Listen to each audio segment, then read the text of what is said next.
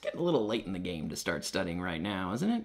But it's also tough to see the forest for the trees here. And by that, I mean there's a ton of world history to know, and it's kind of hard to know what you don't know. Today, let's review some last-minute study ideas that might actually help you on the exam a few days from now.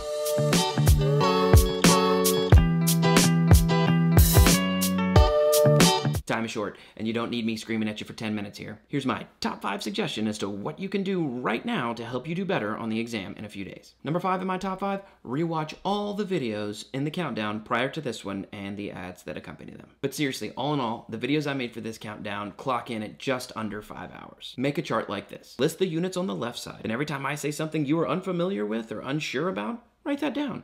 5 hours later, you know exactly what you don't know. A personalized study guide for you to focus on for the next 48 hours. Number 4, look back at your class notes. I just went over what the College Board specifically says you have to know. That's what the countdown was all about. But there is way more to world history than what the College Board says you have to know. And I'm sure your teacher is some kind of crazy historical genius. Flip back through the year, page by page, through your class notes, and you'll get a bigger picture of world history as you lived it in your history class this year. Number 3, watch the second half of the history of the world, I guess. I linked it in the description below, so it starts at roughly the time that this course starts, around 1200. I'm not sure how much this will help you, but this is the most world history you're probably gonna know at any point until you get to college. So this is the point where that video will make the most sense and be the funniest to you. Number 2, pick one of the big units and just study that one today. Not every unit is made equally. Units 3, 4, 5, and 6 will be more represented on the exam than units 1, 2, 7, 8, or 9. Land empires, maritime empires, revolutions, and imperialism could all be worth 15% on the exam. You are statistically more likely to get multiple choice questions,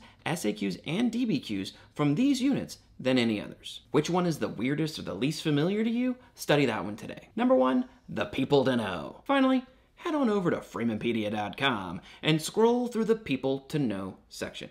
As usual, I have way more here than you need, but they are all either explicitly or implicitly mentioned in the curriculum.